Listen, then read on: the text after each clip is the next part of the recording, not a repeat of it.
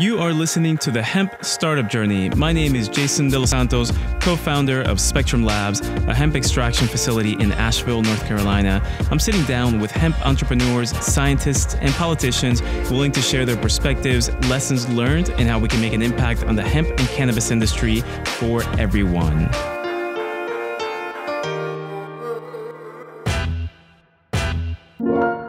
Mike Michalowicz, thank you so much for joining me on the Hemp Startup Journey. How are you doing today?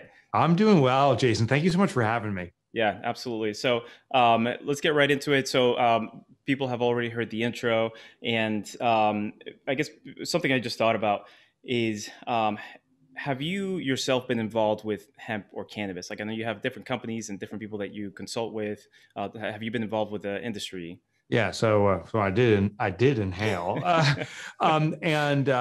no, I haven't been directly involved in the industry. Sure. But as a consumer, my wife actually swears by it. She has inflammation issues, and there's unequivocally not data, but experience that she has that it helps with that. So she takes it daily.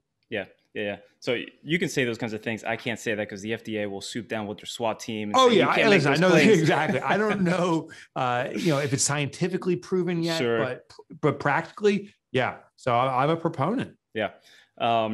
So you have a lot of stories. One of the things that I love about your books is that you simplify concepts and you share a lot of stories. Can you share a story about someone who started in the grind and figured out a way to differentiate their business and how that ended up for that person? Absolutely. And I'll tell you the challenge that many people focus on is they believe they need to do best practice or replicate the industry, which then makes them trapped in being the same as the industry. So I'll give you a perspective with accountants. I've been working with many accountants recently, but I'll tell you, professional services, selling hemp, making pizza, the essence of our business, the DNA of business is basically identical. We feel we're so unique, but the essence of how we operate the business is the same across all industries. So this accountant, what she did was she started her practice. I won't share her exact name just because I don't know if that's appropriate, but I remember her first year, she did, I think, $40,000 in revenue, which meant she was taking home $20,000. I have had multiple calls with her and she's like, I don't know what to do. I need to make more money. And I'm doing everything I can. The problem is if you do everything for the business, you actually become the linchpin. You prevent the business's growth. So we had to start going through is delegating, removing work from her. But the other thing is we had to break the label. She put herself out there as an accountant. And I don't know, Jason, how you feel, but when you hear an accountant, a picture comes to my mind, that weird visor thing. Like, I don't even know why I have that, the pencil in the mouth and right. the calculator. But the challenge of that image is when we see an image, we think that image is the same for all accountants. So when she put herself out and say, I'm an accountant, my mind and her prospects would say, oh, I know what an accountant does. And therefore, I'll work with you if you're cheaper. It forces downward price pressure. When people believe we're the same as everyone else, they're going to go for the cheapest. What we did was we changed her label to a profit advisor. And what that does is when someone comes to her and says, what do you do? She goes, I'm a profit advisor. It jogs their mind. They can't form a picture, a generic image of this. And they say, well, what is it? She says, well, I have the skills and a tool set to drive permanent profitability in your business. And by the way, I'm a certified accountant. That is included, but anyone can do that. She actually acknowledged the image that all accountants are the same with the client. So she said, yeah, I do that too, but everyone does a good job. What makes me unique is I'm a profit advisor. She changed the label, and that's when business started flocking to her. Now she was able to dictate a premium price. By dictating its premium price, she was actually able to hire virtual help, contractors, part-time, start expanding. Today, fast forward, that business surpassed $1 million. I got actually a call from her. This is at the end of 2020 saying, oh my gosh, I cannot believe this. Within 4 years, she went from a $40,000 minus business to over $1 million in revenue. And she's absolutely thrilled. That transition was she broke the label and then she introduced systems and organization to her company. That's amazing. One of the recent examples that I've seen about differentiation, you'll probably get a kick out of this, is a bank, which right now there are a gazillion banks in the U.S. Yeah. There's, you can look this up, Redneck Bank. Redneck. Redneck Bank. Love it, right? And they're not doing small potatoes. They're apparently making about $500 million in revenue per year. And when you look at the website, it's all about like farm life. They have these animal characters on the website. It's a little bit raunchy, like, but it's completely FDIC, legitimate bank. But they're very specific about who they're targeting, like completely left field from, like, I don't know, Bank of America or one of these like banks for anybody. Yeah, if you try to speak to everybody, you speak to nobody. There's a certain community that says, finally, a bank that gets me. Yeah. Now, there's another community that's repulsed by it, says, who are these idiots? I'm not going to deal with it. And that's actually the position we want to be in. But it is scary as a business owner to be scary to some people, to repel certain people. But the only way to attract people is to speak their language. And we look at the Bank of America, these massive ones, and say, but look, they're generic. They're only generic because they've gotten to that size. The small business advantage is to differentiate, to stand out, to speak very clearly and loudly to one community. Let them carry on your shoulders. Maybe Redneck Bank will get to a certain point where they can't be Redneck Bank anymore and they're Red River Bank or something. They got to make a change. But for now, they're going to win over, I strongly suspect, many clients because they're speaking loudly and perhaps truthfully to who they are. Yeah. It seems like sometimes it's challenging to go and step outside of the norm because as entrepreneurs, a lot of times we associate our ego with our company. Like it's hard when somebody says like, oh no, like we don't like that. And that it directly means that they don't like me as the business owner. Right? Oh, totally. Right. And we have to disassociate ourselves. We are not the business is not us. Yet it feels very much that way. Right. We're separate. So when someone doesn't like my business, they're not rendering opinion on me specifically, but if I take it that way, I'll actually start to modify my business because my ego's hurt. I get people regularly because I like to goof around stuff. They're like, you're such a goofy author. But what they're speaking to is not me, the person. They're speaking to me, the author. It's really another identity that I carry and they don't like it. But I also get the communication saying, thank God there's someone that doesn't have to be so darn serious. I don't want another professor teaching me. So I need to strip myself out and break from that. It's not easy by any stretch of imagination. Yeah.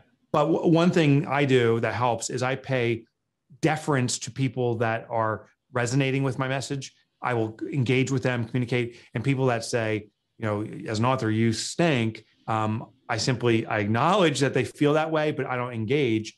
And therefore I keep on perpetuating what I believe is my difference and what I need to put out there. Gotcha. Okay. So I understand differentiation, and I think a lot of people will. The point that I have trouble with sometimes is going from like seeing these examples and realizing, that makes sense that they've separated themselves and there's an attraction to their business. But then how do you go from my business is just the same as everybody else to my business could potentially be different by X factor? How do you get there?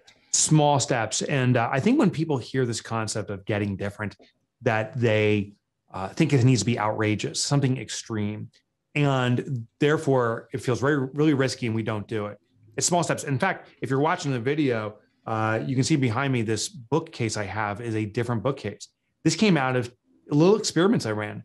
I noticed that the vast majority of authors, experts and influencers, like yourself too, has a display of books. And I'm so grateful you're displaying my books. I am honored.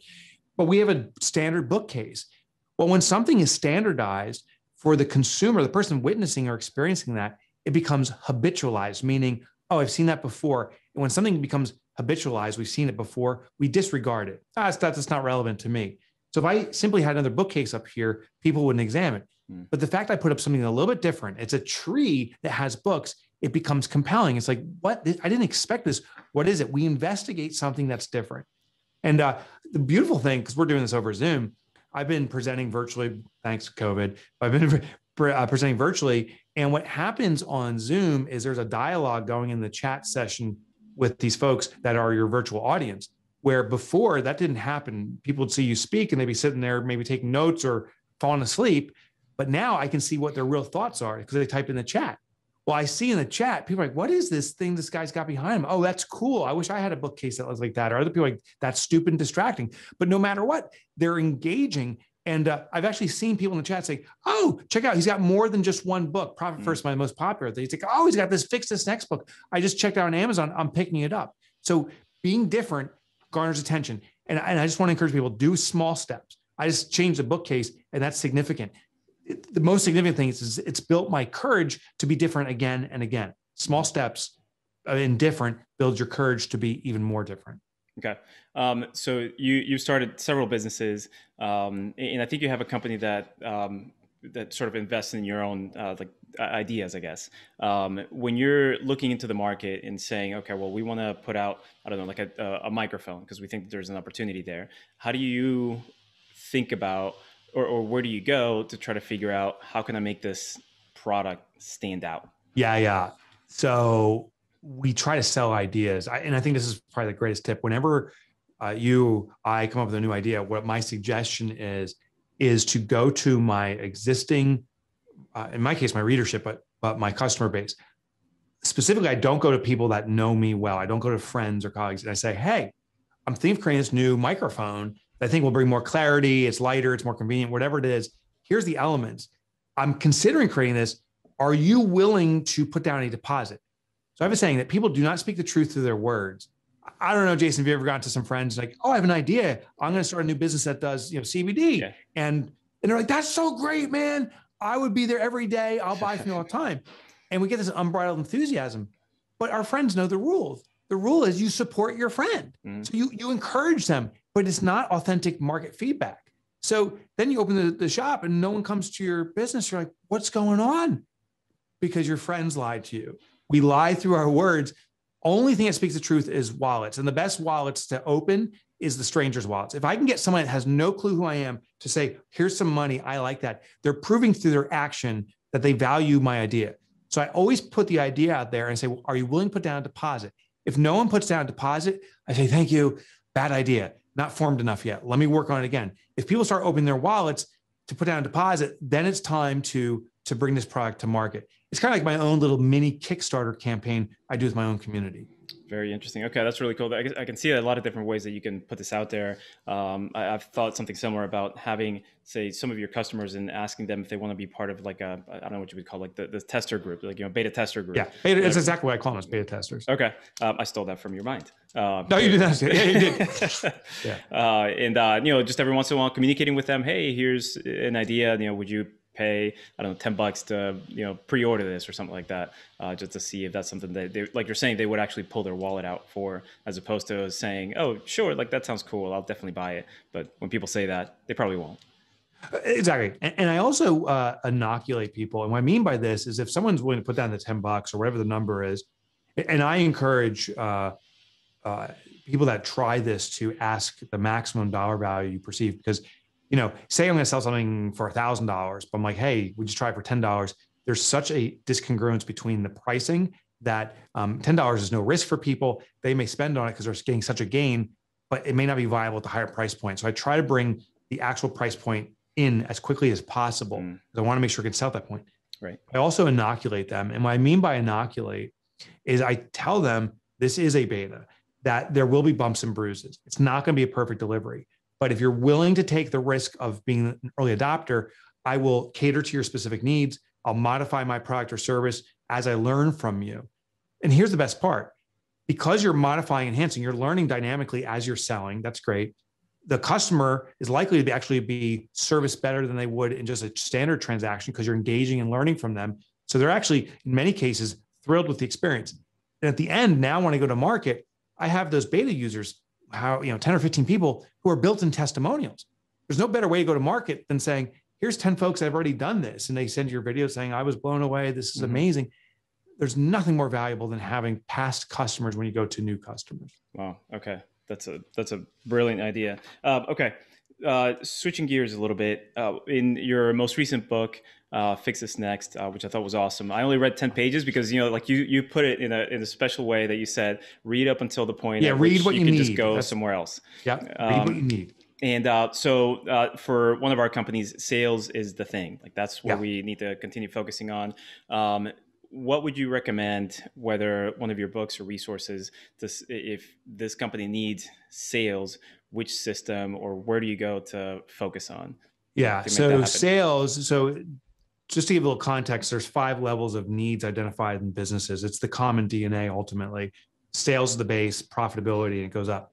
But within each level, there is what's called core needs. So in sales, specifically, do you have a prospecting issue? I'm not getting enough prospects in the door, or maybe you have enough prospects, but they're not converting well, or maybe it's another element. So what we do is we drill down to a specific need, a resource for conversion. So traditional sales is all about converting. I have people that are coming to me, not converting. I haven't written a book on it, but I will tell you that the work by Zig Ziglar, sadly he's passed away quite a while ago now, but his work lives on, and it's really impactful on how to engage with the customer. My thought about this, and I am going to write a book about selling in the future. My ultimate thought is this, is that we need to be simply of service. If you simply go in the mindset saying, how can I service this customer the best, regardless if it's involving our company or not, but what actually services them the best, you are actually likely to sell the most, because people know that you're not trying to persuade, you're simply trying to be of service. There's a great example of this. There was a movie called Miracle on 34th Street. Have you ever seen that, Jason? Yeah, a long time ago. Yeah, classic movie. Classic definition of Santa is this guy with the white beard and so forth. But in this case, he's the real Santa, and he gets hired to work at Macy's as one of the Santas that's trying to get pictures with children. And the children would come up and say, "Hey, Santa, I want to get a skateboard," or whatever the item is. The parent would say, to the Santa, "I don't even know where to get one, and Christmas is 2 days from now." And the Santa would say, "Oh, go to Gimbel's." Now they were working at a Macy's, and this is when Gimbel's existed. They're across the street. They have the skateboards, and they're less expensive. You see at the end of that scene, you see like the store manager make this twisted, contorted face going, "What are you doing, Santa? You're sending clients away." But he wasn't. He was being of service to his clients. Mm-hmm. You see the next day, the place is flooded. And all the parents are like, "This Santa gets you the best deal. This Santa cares about you." And Macy's was thrilled because now they were packed. It's a fable, but it's a great example of what we can do in our business. You will build a reputation for excellence if you serve your clients excellently, which may even at times include not doing business with you, but they will never forget that. So I call it serve selling. And Zig Ziglar has a lot of content around that, but that's where I get started. Okay, awesome. Thank you. Great tip. Switching gears again, a lot of the entrepreneurs that we work with for our clients, they have existing companies and they have a lot of stuff going on. And I would imagine that this is certainly the case for you, where you have an audience, like you probably have a lot of folks coming to you and saying like, "Mike, I got this great opportunity for you. $10 billion in 3 days. They all want my money. Everyone's like, "Hey, can you give me some money?" Yeah. And so how do you, where do you draw the line between working on the things that you tell yourself that you're going to focus on and work on versus the potential opportunities that are out there, right? Like there's this constant influx. Yeah. So I definitely pursue a linear path. I know the next thing I've defined for myself, the next thing I want to do through business. If something presents itself that's in full alignment with it, I will consider it. But when someone emails me and says, "Hey, I have a new glove that acts like a mouse. I'm looking for investors. I'd love your input." I'm like, "I wish you great success." Totally not for me. I need to be super selfish. And I think that's true for all of us. We got to be super selfish about how we want to be of service. In fact, I have it on my wall. That's my life's mission, is to eradicate entrepreneurial poverty. It's the essence of it, is to be of service to small business. Any request that comes in that's not even of service to small business, it's selling to consumers or whatever, those are wonderful businesses. It's just not wonderful alignment with me. Yeah. The other thing too is over time, I've built a company now. We have a couple locations, but between our two locations is about 15 to 20 employees. And we have leaders in this organization who are a different personality than me. I love to be a spokesperson and get all jacked up and we can do this, cheerleader. But my teams here, there's a couple folks in the leadership position who are much more reserved, pragmatic, focused. And that becomes a compliment, because if it was just me by myself, I'm like, "That is a great idea. Let's do this." Mm-hmm. And I would start diluting myself. My team here helps me stay extremely focused and just do one thing really well at a time. Okay. And on that point, we were just talking before the recording that there's a boot camp coming up. I don't know if we'll release this before then, but that talks about delegating, and instead of I love that you're doing everything, figuring out how you should delegate the things. One of the things that you said, I was reading last night. Maybe you can explain this to me. In what book was it? I think Pumpkin Plan. You said, work yourself out of the business. Like, Totally. figure out how you cannot work in the business, and making sure that your team who can fill those roles the best, that they can do that. Like, can you clarify that? Because like, to me, that's like, oh, well, I'm not going to do anything. Like, I'm going to be out of work. Right. And I've worked myself out of the business, but there's great privilege to that too, because you can then put yourself in a way that gives you this total joy. You can become a contributor in the way you want. So when a business starts out, it's usually just me or us, right? It's just one person, maybe a partner. You have to do everything, but that very quickly becomes a trap, because if you're doing everything, you are limited by your ability to do everything. So we need to start bringing in people. But what happens for many entrepreneurs is say, well, I do this so well, anyone I bring in, they can't do it to my level. They suck. And the reality is they don't suck. There's not a proper system in place, or it's not being monitored. The dashboard isn't set up. There's a reason they're failing to achieve your expectations. And it is almost never their fault. It's something with the system or the management of the system. So then we start scaling things out. And delegation is the assignment not of tasks, it's the assignment of outcomes. Here's what we're looking to achieve. And it's giving the person the freedom to navigate to that achievement, if even, or particularly, especially not following the established protocol that you've defined, finding better and improved ways. At a certain point, you remove yourself from all the tasks. And how I did it was I started taking 4-week vacations, 4 consecutive weeks. I've been doing it now. I'm going to my 5th year of doing this. And when you remove yourself from a business for that extended period of a time, for most businesses, if a business can sustain without you and grow without you for 4 weeks, likely can do it into perpetuity. And so that's why I intentionally take this. The vacation isn't for me. The vacation is for my business. The business gets a vacation from me, Right. But this was the moment I didn't expect. Is I came in one day and I didn't need to do anything. And that gave me the ultimate choice. I decided, and I talked to our team here, I want to do 2 things for the company. I want to write books, because I love to write books, and I want to be a spokesperson. Like what we're doing now, I love it. Just give me those 2 things. And they're like, absolutely, do those roles. So I've reinserted myself. But if I head out or I leave, the business doesn't come to a grinding halt. It continues to sustain, hopefully even grow in my absence. Okay. All right. I have a lot to process there, but let's finish up, because you got to go here in a couple of minutes. Yeah, I got bolts. But let's see. Do you have any? You have a new book coming out, and we'll put that in the show notes. Do you want to mention a little bit about that? A preview? I'm honored. Thanks, Jason. Yeah, and the title actually just changed. Originally, it was going to be called "Different is Better," but we changed the title for a multitude of reasons.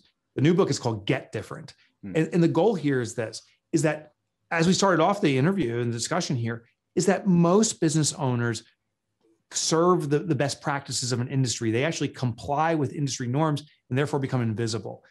The most impactful way to get noticed is by getting different, to do something unexpected, something that will jog the prospect's mind to say, what is that? And inquire. And if you can get prospects saying, what is that? You've won the first significant step of gaining new prospects. You got their attention. Mm-hmm. All right, perfect. All right, so last question before you head off. Do you have any challenge or any final thoughts for folks, based on the conversation that we had? Yeah, well, let's stick with the different mentality. I would challenge everyone in the audience to look at the industry and what is the common approach to, we'll say marketing in this case, in your industry. Do people put a big road sign out? Do they do mailers? Is it an email campaign? Whatever it is, challenge you to do something different. Now, there's 2 ways to do it. You can change the medium, meaning if everyone's doing emails, you can do a postcard mailer, or you can change the method. That's probably the better choice. If everyone's sending out an email with the same coupon, 10% off, what can we do that's totally unexpected? Maybe it's a video of you demonstrating the products. Maybe it's not 10% off. It's a coupon to pay 10% more. And it says, you're going to love our products so much that you're going to actually want to pay us more than we charge. Render this coupon and we'll charge you more. Like, it's so unexpected that it'll jog people's attention. They'll say, what is this? And you've won their attention. Perfect. Okay, fantastic. So we'll put or links in the show notes about how to get a hold of you. You've been extremely amazing, and you created some resources for the audience. So we'll put that in the links. And so I would definitely encourage everybody to go there, sign up. You have a lot of amazing things to offer, and you're doing great work, and you're certainly achieving your mission. So in your purpose. So thank you so much, Mike. Really. Thank you, Jason. Hey guys, and before you go, this is Jason from Spectrum Labs. Please be sure to visit us on the web at thespectrumlabs.com for any show notes and links discussed in the podcast. Also, remember to click the subscribe button wherever you may be listening from so you get notified when our next episode comes out. And tune in next show and have a fantastic day.